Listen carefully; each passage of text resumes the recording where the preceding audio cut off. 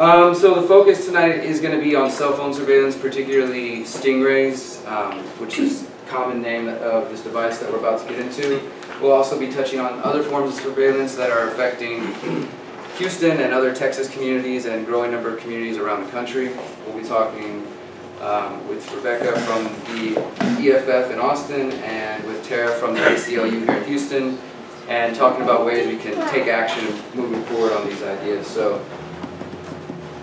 hopefully everybody can see. Can everybody see and hear me? So all this information is information that I've been gathering over the past 2 years or so, that I've been working as an activist and a freelance journalist researching this topic. First heard about stingrays a couple years ago, and they've now got a lot more attention. And finally it's hit Houston and people are ready to listen, so I'm excited about that.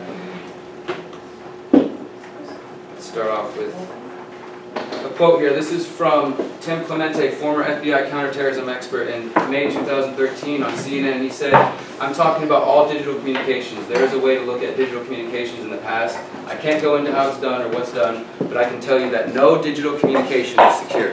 This is 1 month before Edward Snowden started leaking his documents.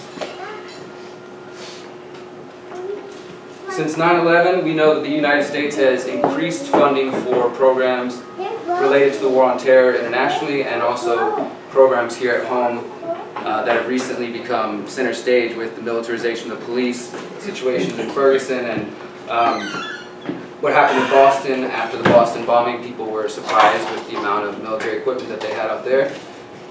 This is coming from the federal 1033 program, where millions of dollars worth of military-style equipment is being sent and given to local police departments, including Houston. And this is all due to the idea that we're fighting not only an international war on terror, but the war on drugs, and we're seeing an increase of this equipment being put to use. The fear of terrorism, and again the fear of the drug war, has allowed for most of us here to acquiesce and to give away bits and pieces of our privacy and to allow for constant surveillance. A lot of information that you're going to hear tonight is probably not going to be new to you for the most part. We all know that we're heavily surveyed. I think most people sort of accept it, but we're going to try to get you the details and see if we can, I believe, try to work to saving Americans' desire for privacy. Some people don't seem to think these things are a big deal, but hopefully we can change that. Some of the methods of surveillance include cell site simulators that we're going to talk about tonight, unmanned aerial vehicles, UAVs, also known as drones, automatic license plate readers, and public audio recording devices, sometimes known as shotgun recording devices, that they put in the light poles supposedly to detect if there's a gunshot, if there's crime, but they're constantly recording. Cell phone monitoring, so that's going to be our focus tonight. 2013 study from the Pew Research Center's Internet and American Life Project found that 91% of people, of adults in the United States, use cell phones. So obviously that's a great target if you're trying to gather information on what people are doing, what they're talking about, and where they're at.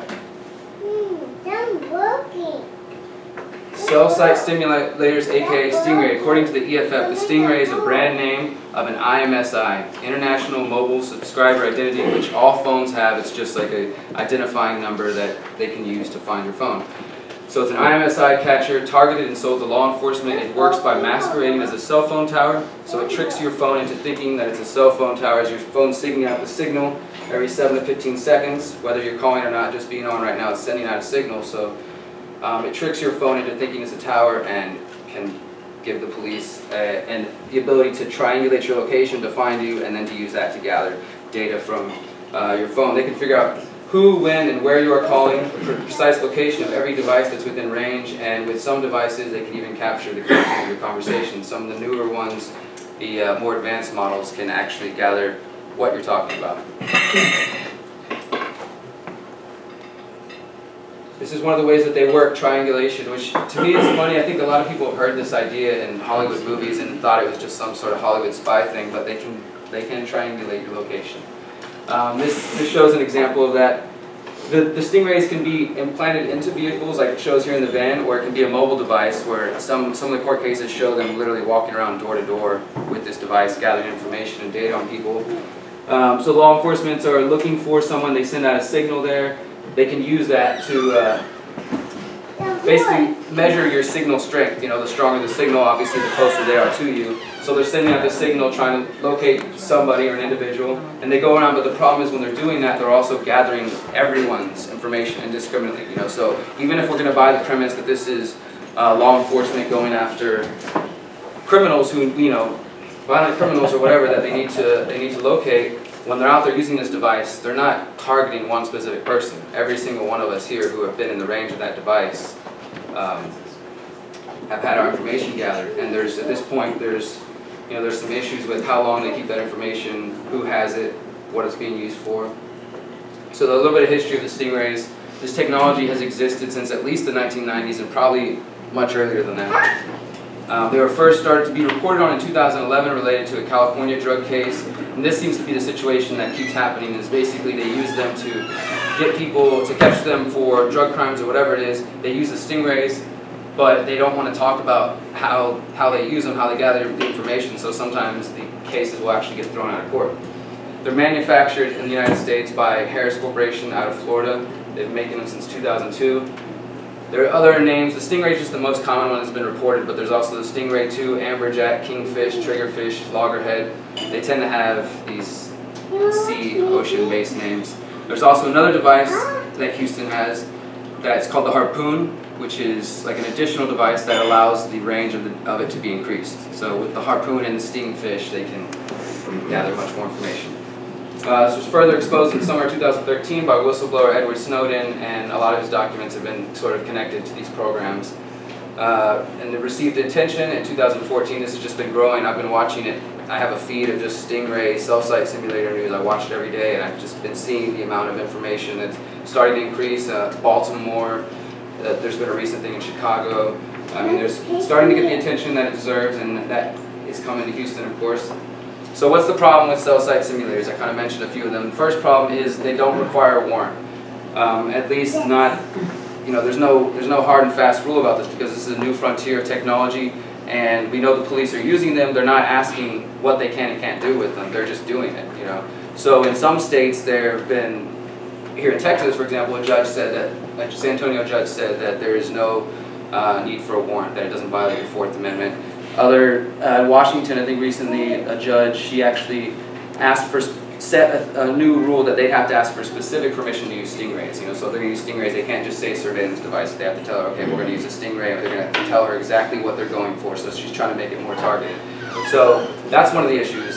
There's a patchwork of laws, if there's any that even exist right now, and the cops can indiscriminately, as I said, they used them in one case walking in an apartment complex looking for somebody.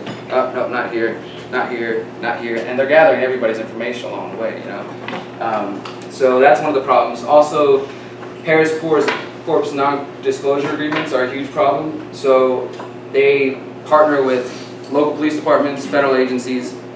They sell them these devices, the stingfish, stingrays, and as part of that deal, they're bound to non-disclosure agreements that they can't tell anyone how it works, what they do with them, you know, what type they have, etc., etc. So this even applies in court. 2 weeks ago, there was a court case in Baltimore. As I said, there's been an ongoing situation. Same thing. The cops are trying to send somebody to prison for drug charges. They got the information. They found out where this guy was, and caught him with drugs by using a stingray or some type of cell site simulator. They didn't even say. So they take him to court. The judge is ready to sentence the guy. They put the cop on the witness stand, and she asks them how they went about doing this. He says surveillance equipment. She asked him for more information. She got stingray out of him, but he wouldn't give any more information beyond that. She told him she would hold him in contempt if he didn't answer, and he still refused to answer. Instead, the prosecutors decided to withdraw the evidence and just drop the case, rather than give up information about how these things are being used. So that's obviously a problem if this corporation can make the police department sign an agreement that is making them go against the courts and violate the law. And as I said, indiscriminate surveillance. These devices, they're not targeted. And there's a quote there I put from the EFF: "The stingrays are an unconstitutional all-you-can-eat data buffet." There's a little more details that I've gathered. Most of this stuff right here on this next list, in Florida, there was a Supreme Court case. Actually, the stingrays made it to the Florida Supreme Court, and a judge forced some transcripts to be released from a case that dealt heavily with stingrays, and so a lot of information came out of that. One of the things is, as long as your phone is on, the stingray can find you. So the only thing you can do is turn it off. people talk about taking out the battery, stuff like that. You do not have to be making or receiving a call for you to be tracked. It just has to be on. And this was an interesting little tidbit that came out of that court case. The Stingrays force cell phones to send data to the device at a full signal so that consumes batteries faster. So if you're a journalist, an activist, or somebody who just regularly, you go to protests or whatever, you deal with police, and for whatever reason your brand new iPhone just keeps dying and you can't figure out why that battery keeps dying, that could be a sign that you're being tracked by a Stingray. Stingrays, as I said earlier, can be handheld, they can be vehicle-based. Officers are more than likely, and I'd say 100%, are bringing these to large protests to gather data about people in attendance. This has been shown through other court cases. So when the cops are there, whatever protest you're at, and you have one of them sitting in the car, you might be sitting there in the Stingray just gathering everybody's information. The next thing that's coming out is body-worn IMS eye catchers, so they'll be able to walk through a crowd of people wearing this device and gather up a bunch of information. And they're already being used on planes. Some of you guys may have seen the story a couple of weeks ago. The Wall Street Journal broke the story that there are at least 6 airports where the federal government or agencies within the federal government are using Cessna planes with Stingray, what they call their version of cell site simulators. They're called dirt boxes, is like the nickname, DRT boxes, they call them dirt boxes. So they're flying overhead and gathering tens and thousands of people's information at a single time. So we've got them in the cars, we've got them handheld, we've got them in the planes, we have soon for the ability to wear them. So who's using these? This is the important part. Technology has so far made it into the hands of at least 47 agencies in 19 states, and I'm sure the numbers are higher than that. This comes from ACLU data and others out there, but like I said, we don't really know who has what yet because they're not really volunteering their information. They're not telling, hey, we're using this toy. It just sort of, people start hearing about it or it comes up in court. At least 12 federal agencies are known to use these devices as well. And here's a map that was put together by the ACLU that shows the various states that are using it. It's kind of hard to see the different colors, but Texas is red, which is state and local police have cell site simulators. So you see most of the states here in the gray. These are unknown, but we can pretty much assume that they have them. This one is that they have the cell site simulators, they have them. So local police, state police, and federal police. Texas has them, Houston, the DPS, other cities, police departments. And now it's time to focus on Houston. So the Houston Police Department has been using these since at least 2007, or that's when the contracts first began. They got additional funding in 2011. And they were reauthorized last in 2012. Some of you may have seen or heard that. Helena Brown, former councilwoman, was the only person to vote against that. And they upgraded, when they did that, they upgraded to the Stingray 2, which basically, as cellular networks are evolving, more people are on the 3G and going even beyond that. Most of the cell site simulators have been acting on the 2G network. So this Stingray 2 is them getting an upgrade to come to the new frontier of cell phones and all that good stuff. So this was first acknowledged in September 2014, and of course this past month it started to make national news with local coverage, and then Truth Out actually put out all the transcripts, the contracts that the city of Houston has with Harris Corp. And the HPD Chief of Police, Charles McClellan, and several Harris County judges that have been interviewed in stories related to this have refused to answer any questions about this. And in September, as I said earlier, a San Antonio judge ruled no warrant needed, no reasonable expectation of privacy. I thought that was really interesting because she basically said that since you're using your cell phone with a third party, that you have no reasonable expectation of privacy, that somebody else can't access that information, and that you should be protected anyway, no matter how they get it. Which seems a little bit unconstitutional or odd. I threw this one in there. This is the actual contract right there. You can see our mayor down there signing it. Up at the top it says Maintenance Stingray 2. This is the bottom page of it. And that was in October 2012. What's the cost here? Let me go back. I know that I saw earlier that they spent over $5 million on surveillance equipment in general, but I don't know how much. What does it say there? 100,000 right there. So in 2012 it was 100,000. That was, I guess, the last upgrade. That's amazing. So I threw this quote in. This is from the Texas Civil Rights Project. This is a little bit. We're going to kind of broaden here and talk about other forms of surveillance for a second. And this is related to that. The Texas Civil Rights Project in January 2014, after the city installed 180 new cameras downtown, bringing the number of cameras installed downtown close to 1,000. If you did not know, the HPD operates a 24-hour manned CCTV station where they're connected to all these cameras and various things. And after they did that, the Texas Civil Rights Project said we need to start a serious dialogue about the level of government intrusion in our daily lives that government foists upon us without our consent. Recently, the ACLU of California put out this guide, and all this information I'm talking about, I have, like, if anybody wants further details, I've got all this stuff. We can talk about it further. But they put out this guide, Making Smart Decisions About Surveillance, and of course it's tailored towards California, but a lot of the information there is really good just for communities in general. So I definitely recommend downloading this PDF and having to look through it. Some of the stuff they talk about are, as I said, drones, UAVs, automatic license plate readers, public audio recording devices, CCTV surveillance, which is what that HPD station is, facial recognition, and automated social media monitoring, which is just programs that are set up to just search social media, all kinds of things, activists, look for keywords, analyze it, store it. And this is another problem with the Stingrays. We don't really know what's happening with this information, where it's going, how long they're keeping it. There are no hard and fast rules yet, and there's also only so much that we can do on the technological side as far as like trying to combat it. But that's what this last slide here is about. What can we do? First of all, we know knowledge is power, so that's why we're holding this. Like I said, I've been watching this for a while. I know others in there have heard the name Stingrays and heard about these things. Us coming together, this hopefully is the beginning of Houston really starting some type of coalition or movement against surveillance and really waking people up to the importance of our privacy. So we need to educate our friends and family. As I said, we're streaming right now. I'll be videotaping this and putting it out there. I'm going to put this PowerPoint presentation for anybody to take and share with whoever, put wherever we need to get this information out there. Some of you saw the Channel 2 story that ran a couple weeks ago, which is one of the reasons we're here. That guy, Jace Larson from KPRC, I've been texting him, and he's going to do a follow-up story to this. He just couldn't make it tonight, but he definitely wants to stay up with this, and I told him he should make sure to let people know that there are people who are getting active on the issue, so he'll be doing that soon. If you want to get involved in other ways, that's what they're going to really hit on, but you can lobby City Council and the state legislature for information, getting limits on data collection and warrant requirements. Also, you can support technologies that counter the surveillance, and that includes IMSI catcher detectors, and there's one of those that I know of that is currently available that is in beta testing mode.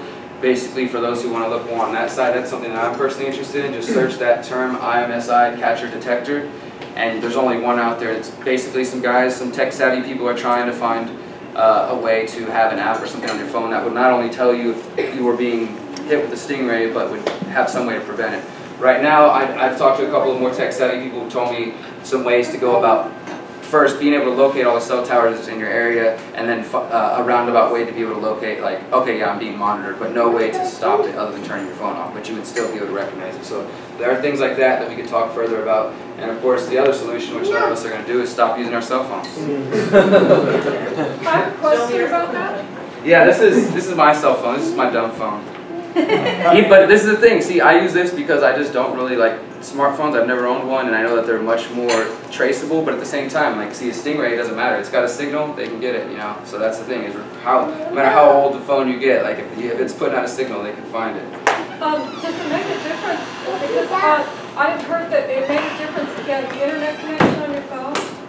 So if you have just kind of a simple phone without any internet connection, does that protect you from any of this?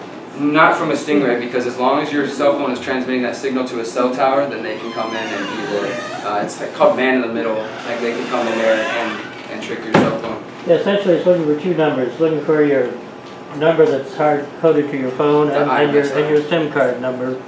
And between those two numbers, they can pretty well keep track of anything. And again, let's think about this for a second.